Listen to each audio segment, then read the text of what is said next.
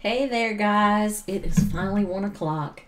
If you don't know me, I'm Viv. I'm the founder of Watercolor with Viv, and today I want to show you how to do this sweet little floral wreath. You know, it's getting to be close to Valentine's Day, so I thought it would be a good project for us. It's in watercolor, and I'm going to show you step by step how I did it so that you can do it. And you can use it as a card. You can use it as, shrink it down and make it into a nice little tag, or just whatever you want to use it for. You can even make a larger one and use it for some home decor. It's up to you. So I am very excited. Hey Carol, I see you joining. I am so happy you're here. Now, I've been doing these in my private Facebook group, but I've decided that I think I need to do it on my business page just so I can reach more people and help more people, because what I do is I help aspiring watercolor artists up-level their game a little bit. I get them out of that they don't know what they're doing and get them on the right path. So that's my intent, and I said, well, I'm going to start doing this on my page. So here I am, and I'm glad that you're here. Hey Deb, I see you. Now, if you're joining me for the first time, Deb and Carol, following me for years, great, I love them. Put your name or put where you're from in the comments, even if you're watching on the replay, because I will go back and read every comment. Tell me how your weather is. It is wet and rainy here, and I am not happy. I do not like wet, cold, or rain. So let me know how y'all's weather is. Just put it in the comments. If you have any questions as I go through, I'll stop periodically and look through my comments. I have my phone over there and see if you have anything that I can answer. So let's just go ahead and jump on in. Let me change my camera. Alright, so this is what we're going to be painting today. And it's just a sweet little heart wreath. But before we start on that, I'm going to show you how to do each individual flower. And then we'll get to the heart part.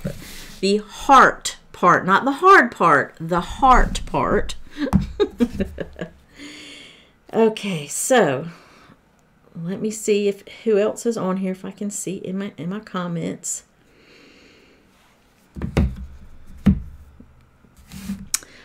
What I've got here is I've got some sap green, green gold, teal, cobalt teal, and a little bit of Prussian blue.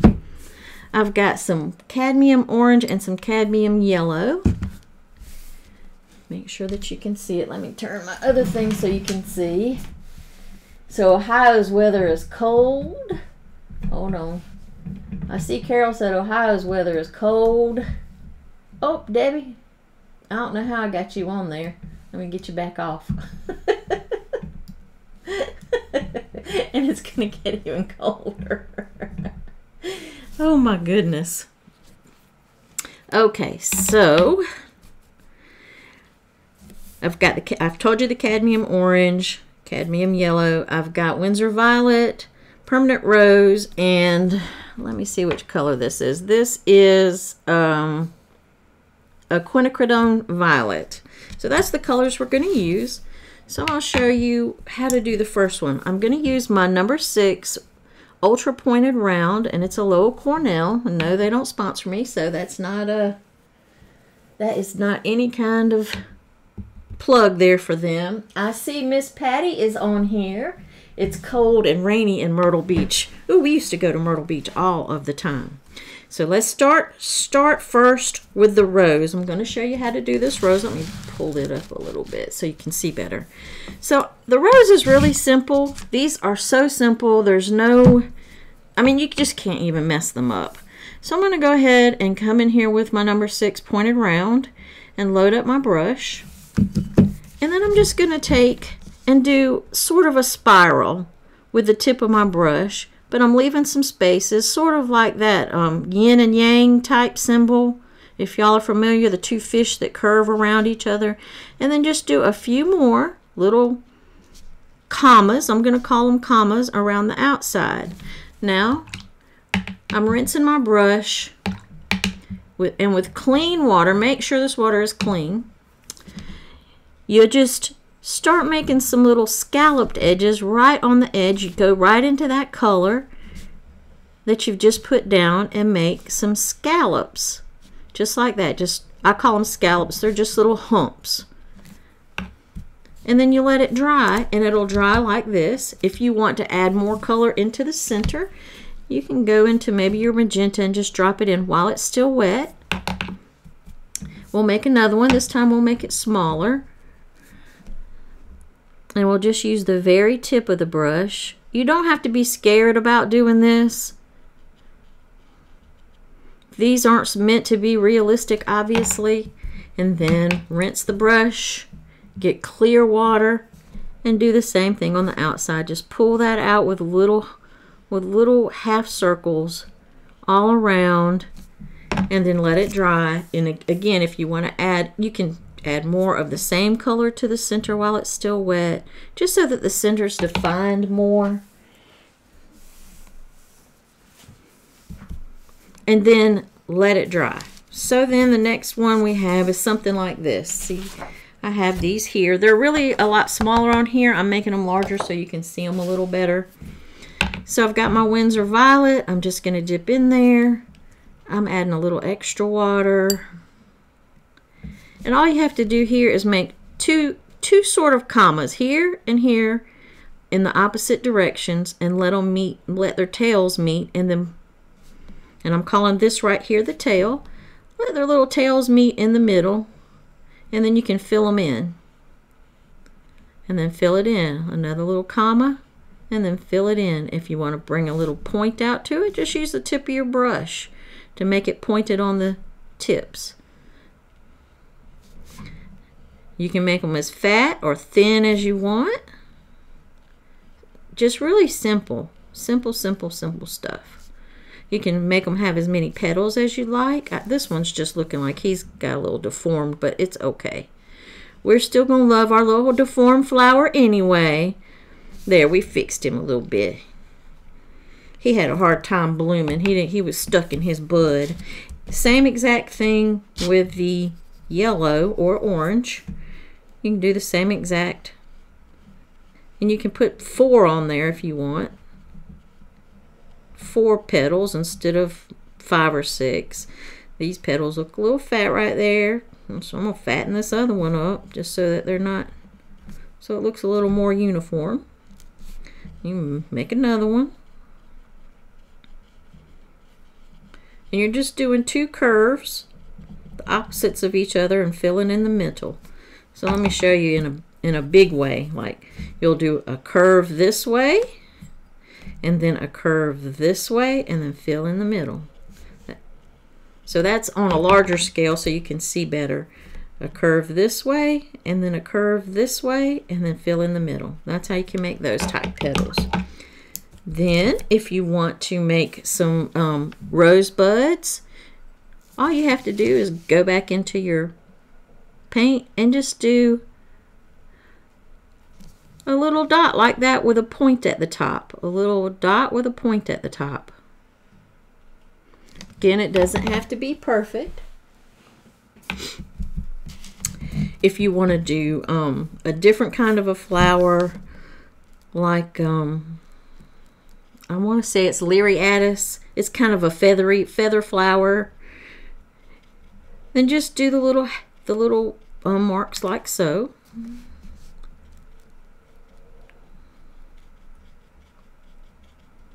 And you'll have kind of a feathery flower. Or you can make a flower with dots. Just do stippling. I call it stippling. Just little dots. And make a fuzzy flower if you want. Now if you want berries, just do a circle and leave a little highlight so that it looks like a berry. Try to make it as round as you can. Mine aren't looking round today. I don't know what's going on with my berries. They're all flattened. Poor things. But you get the idea. You just make a circle and leave a little white space for the highlight. Make sure the white space is kind of facing the same direction so that you'll know that the light's coming from that area. Then once they're dry, for instance, I can come into my purple with some of this cad orange, and it is an opaque color, so it will cover up that purple, that Winsor Violet. And you can make little centers and let that dry. Or you can come in with a different color if you want for the centers. And you can make it really like so. For the yellow ones, you can do a purple center, or that almost looks like a yellow, a black-eyed Susan. Where's my brain going?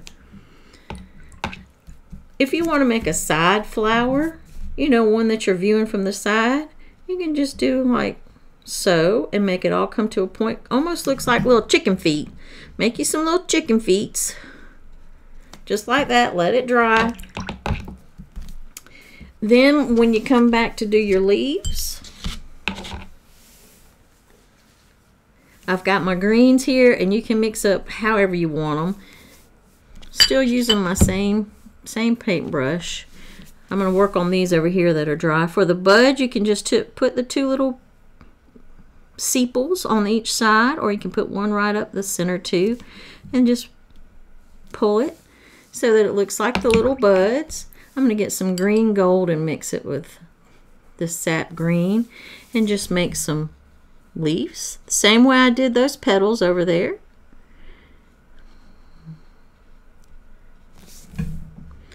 So that's how you do the petals, just the same way, just different colors so that it looks like a petal. And you can add in some blues to give it a little bit of variation if you want. You know, pick up some of this teal. It's really loose. There's not a lot of structure to it.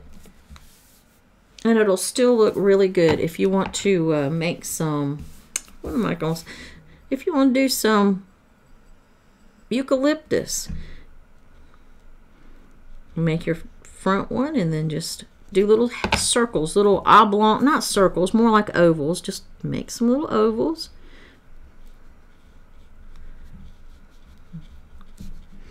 As you go down, I've got Prussian blue and a little bit of teal, and then you got some eucalyptus. You can make, what you can do is take a little bit of the violet, put it over here, and a little bit of that sap green, and a little bit of the quinacridone violet, and make sort of a dark color, and make twigs for your berries, like so. Alright, so now I think you get kind of the idea. Just practice these before you actually put it on your little heart. Now we're going to get to the part where you do your heart. I'm trying to make another eucalyptus, but my eucalyptus is looking a little sad right there. And that's okay. It's okay. Alright, so that's how to get each one of the different types of flowers that we're going to use, and some berries that we're going to use on our little. I want to get you another look, and I'm going to show you the flowers. There are the little roses, the little purple flowers, the little feathery flowers, orange flowers. So that's what we've done. And then I've got berries and then the leaf work. So now I'm going to show you how I did the heart. So what I did, and you can't tell because I've already done it, but I'm going to walk you through it. I had my piece of tracing paper. I folded it in half, and what I did was I just drew half of a heart. Then I turned it over, and since it's tracing paper, I could see that half through the other side, and I drew the other half of the heart. Then what I did was I went around it. Where's my pencil? Pretend this is my pencil. I went around it with my graphite pencil to get that graphite on there really well. Then I flipped it over, put it on my paper, and then just traced along it, and that graphite that I put on there, voila, it came out as my little heart. So that's a good way to get your heart even. Just half the paper, draw half of the heart on your tracing paper, turn it around and draw the other half. Another way to do it is like just cut out a heart shape with your scissors. Just cut it out, lay the heart shape down and trace around it. And that way both sides look even. I just did it that way because that's the paper that I had, and I couldn't find my scissors. So we did it on tracing paper. Sometimes you just got to improvise. All right, so the first thing I'm going to do, I might get a smaller brush. I'm going to switch to a smaller brush because this heart is kind of small. What I'm going to do is take my kneaded eraser, because this is darker than I want it. I don't want it to show through my flowers.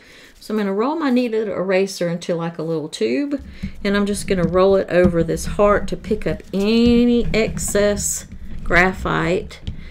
I don't know if you can still see the heart in the camera, but I can still see the heart. But I'm just picking that excess up because that graphite could make it turn kind of gray, the paint look gray, and it all cut so it can show through the paint, and I don't want that. So I'm just going to start up here. I'm going to go ahead and pick up a little bit of this permanent rose, and I've switched over to a number 2 brush because I want these to be smaller, since this is a small, I don't want really giant flowers on it. And I'm just going to start up here and do my little squiggle, my little, I call them my yin and yangs, my 2 little commas. And I'll make a few more commas, offsetting them, going around. Just going around the center part.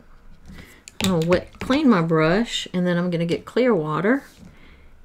And make sure your water's clean on this one. It has to be clean, or you're going to have a hot mess if you have dirty water and you try to do this, because it's going to change the color. And then you just make your little half circles. You let that dry. I'm going to make some little buds. I'm going to make my buds a little darker. I'm just going to go ahead and make some little rose buds coming out from it. I'll let that dry. I'm going to do a darker, use this darker tone, and I'm going to come here. I'm going to do a little bit smaller rose, just with the, and I'm using the very tip of this because I want it to be small. Making my little commas. And then I'm making some more, just going around, alternating. I'm calling these commas half circles.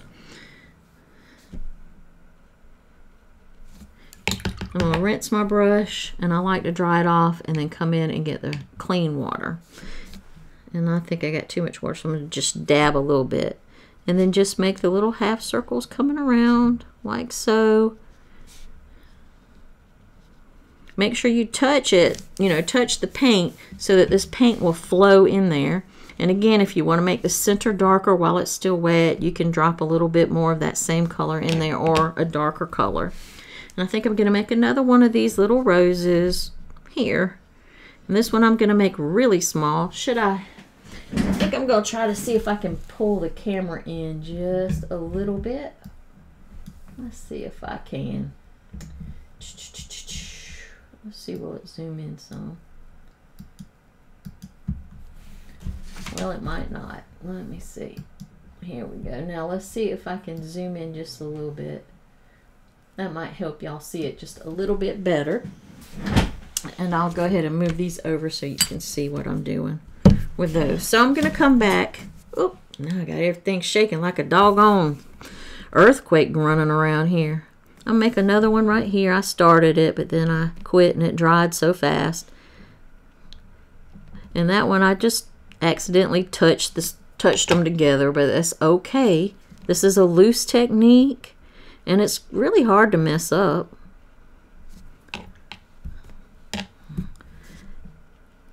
So I got a little clump of roses. I'm taking my clear water and just making little tiny half circles, making sure I touch the paint so that the paint will flow into that water.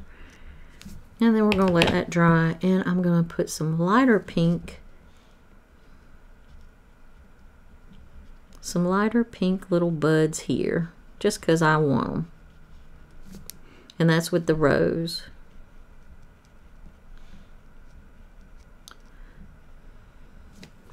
Then I'm going to come and make some purple flowers with the same brush. I'm going to add a little bit more water in there. It's a little bit too dark for what I want, so I'm lightening it up by using more water, making it kind of a skim milk consistency. And then I'm just going to put some flowers. Again, I'm drawing commas opposite each other, little curves opposite each other, and filling in the center.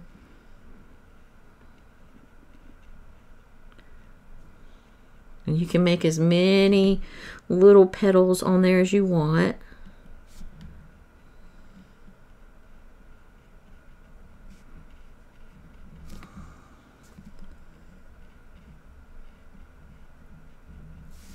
And do another one right beside of it.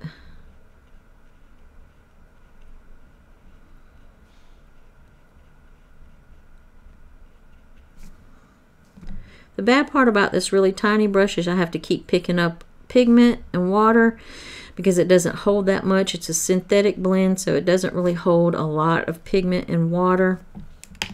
So I do have to keep loading my brush up. That is one drawback to these kinds of brushes. Plus it's a really small brush, so it's not going to hold a lot to begin with. And I'm just doing my little half commas and filling in the center, going around.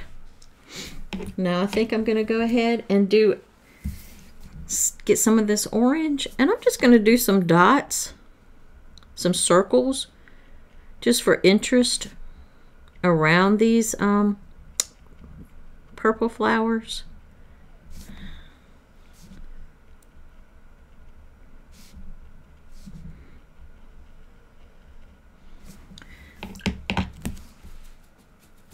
And then I think I'm going to go back to my bigger brush. Wait, no, this brush, my number 6.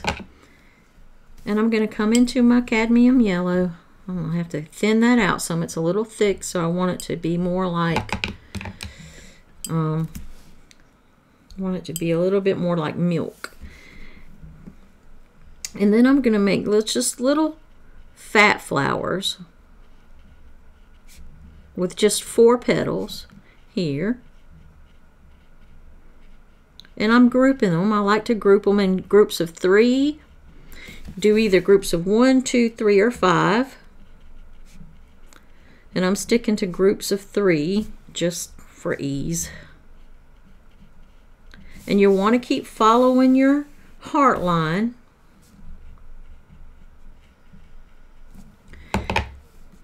And I might even do like a flower that's from the side. So I'm going to put my little chicken foot up there, with a little 3-toed chicken foot. And put another one, just 3 toes. It's just 3 little toes. I'm going to put that one there. Then I think I'm going to do another rose, but I'm only going to do 1 rose. And I'm going to do it with the nice pink. And I'm doing it with my larger brush because it's going to be 1 rose and I want it larger. So I'm doing my little yin and yang here. And then I'm just going to come around again. Rinse off my brush. Make sure I get all the color out of it and get my clean water. And just do my half little circles. And I'm just going to do 1 here and maybe a little bud out off to the side. And 1 here. We're going to come back in and fill that in with foliage, with green foliage, but I'm trying to get enough so that it'll dry and then I can start with the foliage. We're not going to do the whole entire heart. That'd take all day. We ain't got that kind of time. So I'm going to move. I want to do a feathery flower, so I'm actually just going to turn my paper around, come back into this lavender, and I'm just going to do a feathery flower out. And it's just lines. It's really basically you draw one in the center and then you just go down each side, creating some more lines. And then when we come back, we'll do I think I'm gonna do 2 more. The foliage will bring it all together. It'll pull it all together once we put the little leaves in there. And if you want to, while it's still wet, you can, ooh, it dried quick. It's not even still wet. You can add a little darker here and there if you want to. Just to give some interest.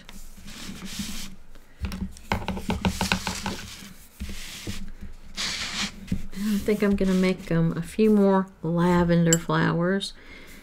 No. Let's go with some orange flowers.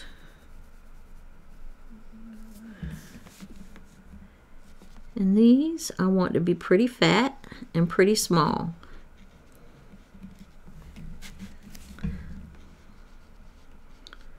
So I'm doing my commas farther apart like that, my little curved marks, and then filling in the center to make them a little bit fatter. So you just pull your two curved marks further apart and fill in the center. That makes them fatter.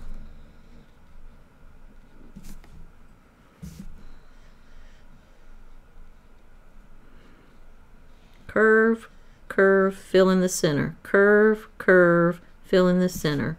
Curve, curve, fill in the center.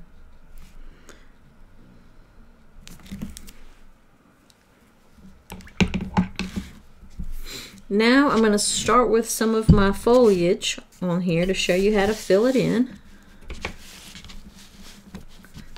Let's see. Let me stop for a second, let some of this dry, see if there's any questions. Does anybody have any questions?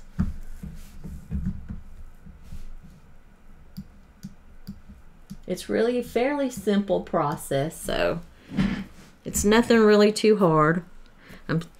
It's still a little wet, but I'm going to start up here. And I think I want to make a nice bright green with this yellow, this green gold. I call it yellow. It's green gold is the actual name.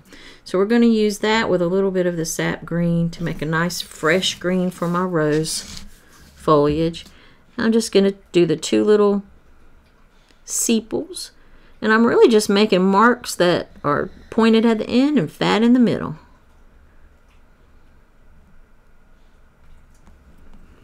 And then I might get my larger brush. Let's see, yeah. Get my larger brush with that same mixture. Maybe pick up a little bit of the teal with it. And start making some little leaves around my roses. Some of the foliage.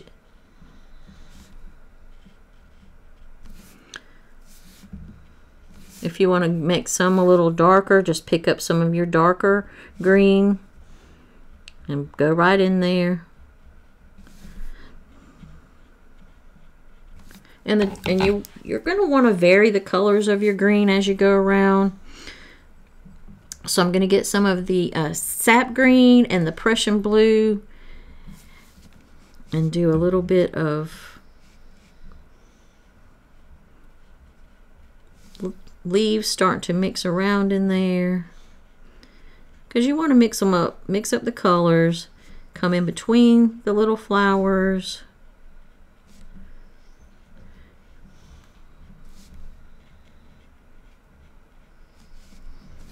You can pick up a little bit more of the blue and put that in there. And as you see, it's not anything complicated. It's really just little marks. I'm going to come in these purple flowers and let them have a cadmium orange center. And since cadmium orange is pretty opaque, it will go right over that and make a nice bright cadmium orange center. I'm going to come back into this mixture that we mixed the green, the red, and the blue and make some little centers for my yellow flowers. I'm also going to put some petals on these buds, these rose buds right here.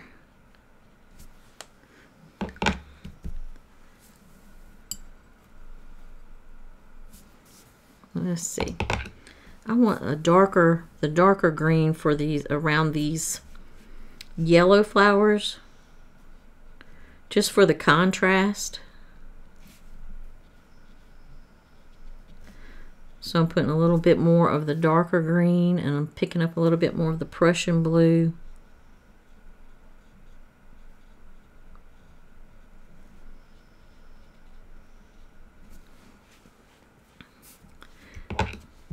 Coming back to my brighter mixture for the rose petals.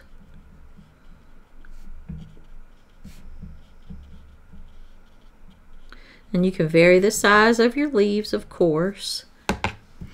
Oh, I forgot, these are naked. I left my little buds right here naked, so we need to put a little sepal thing, a little bud cap on them. at the bottom so they're not naked. We can't be having no naked flowers.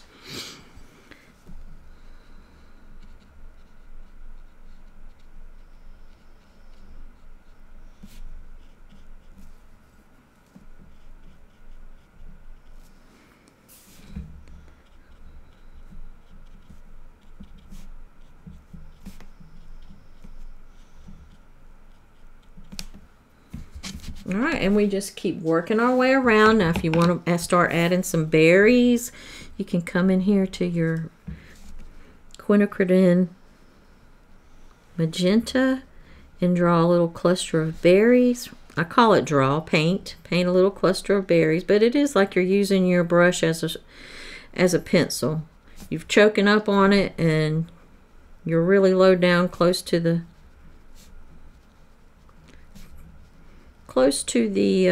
brush, the actual tip of the brush, the tuft. And you can do a little, I'm going to pull mine down so it'll be like the point of the tip of my little heart, so it'll come down into a nice little tip.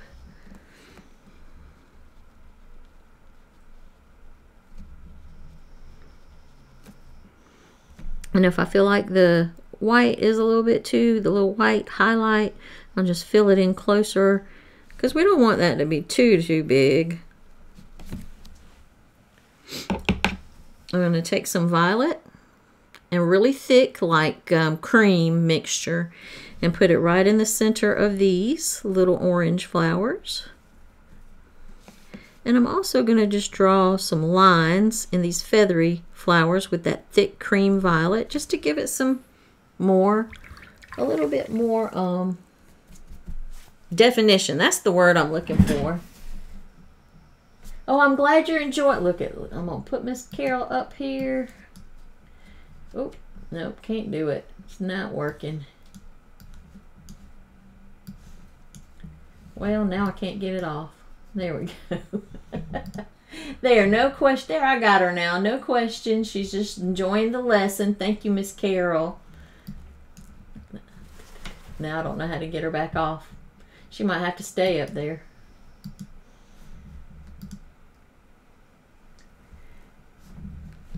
I'm just clicking on it. It's not coming back off.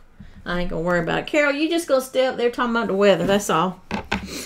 Okay, back to reality now. And we'll just continue to just do different blends of colors for the leaves and fill in some of the spaces. And then if we want that dark color, we can make this dark color for our berries and just do little berry stems using the tip of our brush. We can even do like some little tiny leaves if we want to.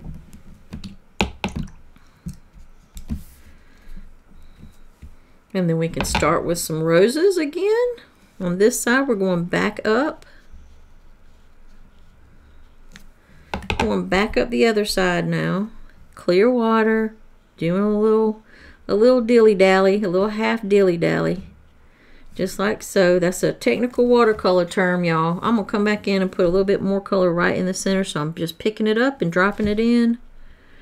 And letting it go where it may. And I'm going to make another one. A little bit smaller here. Clean water. My little half circles that I've been calling dilly dollars. Dilly something.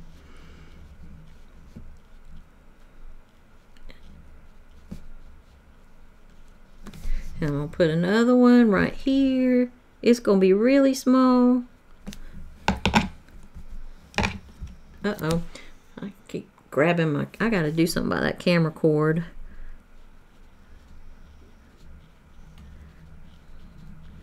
And don't be scared. Just go right around the edge of the flower. Don't be scared about it bleeding. We want it to bleed a little bit. And if I want to just do some green dots, I can do some green dots around this. Just to add some interest. Just use your imagination just test different things. Do a little leaf here. A little leaf here if I want to. Do some leaves over here. So it's really easy. It's really a loose technique.